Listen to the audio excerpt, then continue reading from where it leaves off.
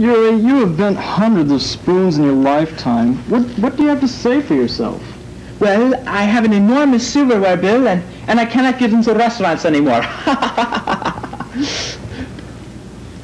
No, seriously, David. Spoon bending, key bending, it's all the same, you know. It's a trick, right? Now, come on, Yuri. You can be honest here. Not a trick, David. Honestly, I have been subjected to horrible tests. I once bent a spoon with no clothes on. I once bent a key in total darkness. I once bent a spoon with a key in it in Cleveland.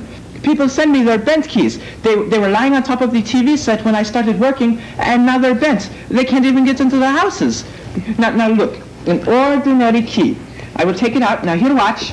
I'm rubbing it, and it's bending. It's concentrate, everyone. Okay, concentrate, David. Okay, look, it's bending. Okay. See, it's a little bent.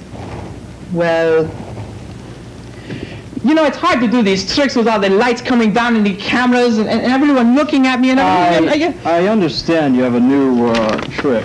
Oh, yes. It's not a trick, though, David. Not a trick. I'm sorry. I shouldn't say that. I can fry an egg in my hand. An egg?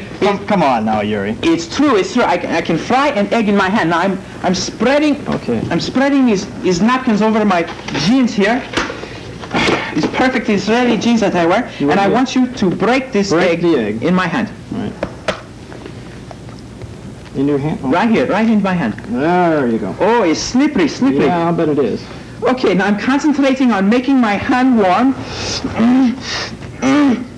Yuri, how long does this usually take? I don't know. I've never done the trick before. Would you like bacon and toast too, David? While Yuri is frying, please don't make fun, David. I'm sorry. We're going to talk to the amazing Porkskin, who is a mentalist. David, I know you're a skeptic and an intelligent man, both of which will make my effects difficult to perform.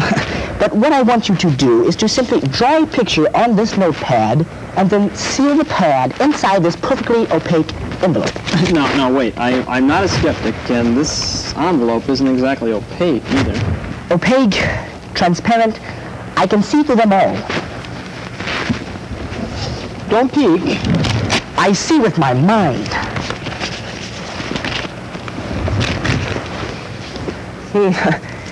This envelope is opaque. I folded up my drawing. All right, I see a circular... Nope. More of an oval, yes, an oval shape. No. It's coming to me. The lines are straight. A square?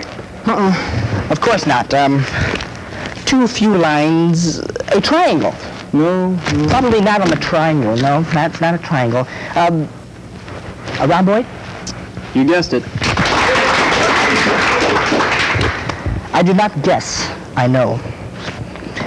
And I explain it all in my new book. How's the egg coming there, Yuri? Oh, it's really going well, David. This egg is definitely heating up. Mr. Harry Chews is at my right. Mr. Chews claims to be a telekinetic.